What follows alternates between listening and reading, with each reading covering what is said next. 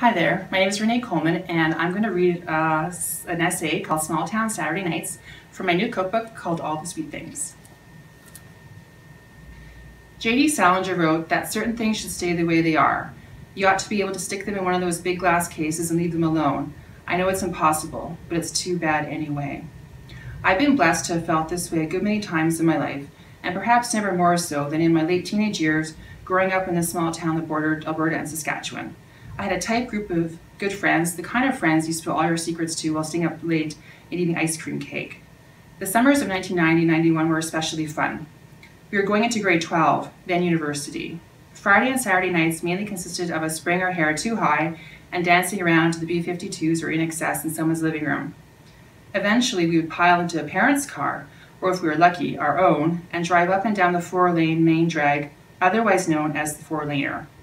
General objectives of this activity were twofold: scout for boys, preferably not from our high school, and stop for snacks.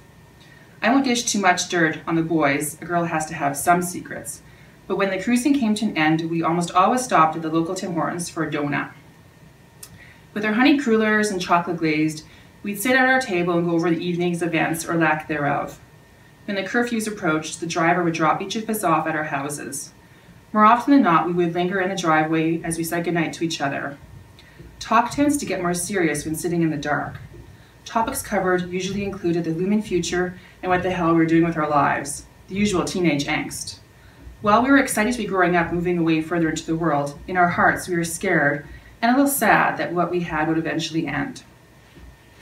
After graduation, I was the first to move away, then a few others followed. Some stayed behind, and while you make all kinds of efforts to visit and talk, nothing is ever quite the same as it was in those high school weekend nights.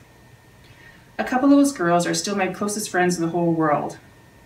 Whenever we find ourselves in each other's city, talk over bowls of ramen or coffee and donuts tends to still be along the lines of what the hell we're doing with our lives and the looming future, the usual adult angst. I'm so happy our friendships have stood the test of time. Those pals you had when phones still had cords are the best pals you can ever ask for.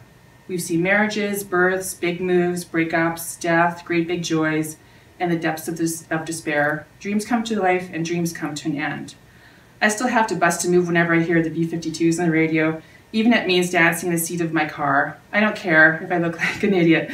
I'm 17 again with big hair and big dreams. For a second, it feels like the friends of my youth are still sitting in the car with me, rocking out in spirit.